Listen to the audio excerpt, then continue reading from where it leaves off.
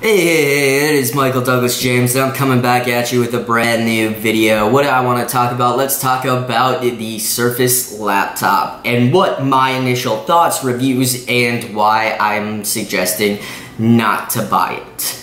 Okay, so the Surface laptop, it's the newest laptop of the Surface line. We have had the Surface Pro, the Surface Book. We've had the Surface Studio. Now let's jump back to the Surface Book and the Surface laptop. The difference is the Surface Book was pretty much a dock. It came with a dock that connected to that had basically your computer, keyboard and everything to make it into a laptop, but was still a full Surface. Well, this is just a straight up laptop. Legit, straight up laptop. Now, it does come in many different colors. You have, black, silver, burgundy. This burgundy color is off the hook, and if I was to buy one, I would get burgundy. Now, with a price tag starting at $9.99, one would think that you would be getting pretty good specs on it. Well, you're not. To start off the bat, you are not even getting a full version of Windows. You are getting a version of Windows 10 called Windows 10S. Windows 10S is pretty much like Windows RT, and the only things you can do with it are download apps from the Windows App Store and use Microsoft Edge. I'm sorry, Chrome users, it doesn't work.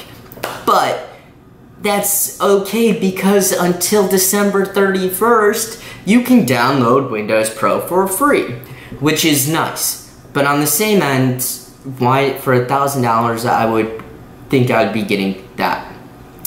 But you're not, and you're only starting out at a 128 gig hard drive. For $1,000, I think you'd be getting more than that. There are so many other laptops on the market that outperform this, like the Dell XPS 13 and 13 Touch that is the same price. The 13 Touch is $999, comes with the full version, comes with so many better specs.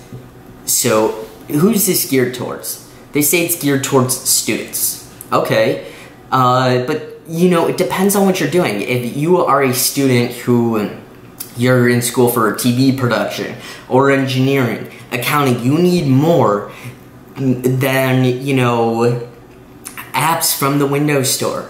You need actual physical programs.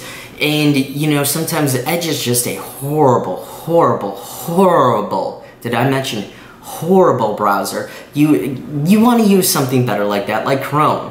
And maybe you want to use Google Docs for all of your stuff. And a lot of schools, you need that for classes as well. So there's just aspects of this that just don't feel right. Now, it does come with, on the inside, with the keyboard, it's covered in Alcantara, which, wow, just amazing. I mean, feels great to the touch. On your hands, the keyboard is actually pretty good. It's not that smushy like it was first on the Surface Book. So the keyboard's pretty good with the clicks. But overall, it's just something not worth buying. I mean, in the market, it's probably, for where it sits at $1,000, it's comparable to buying a Lenovo IdeaPad, which actually, I have one sitting right here that I use pretty much as just a daily reader to write things up on. Or it's as good as a Chromebook. All of that costs less than $300. This baby right here that I just showed you, that was a $150 laptop. And it's got a full version of Windows 10 Pro on it for $150. And it's equivalent to a Surface laptop at $1,000, but with a full version of Windows 10 Pro. So it's a no-brainer. It may look cool, it may be something you want to flash off, but it's just not worth buying. And those are my thoughts. Have a great day. Peace out, Girl Scout.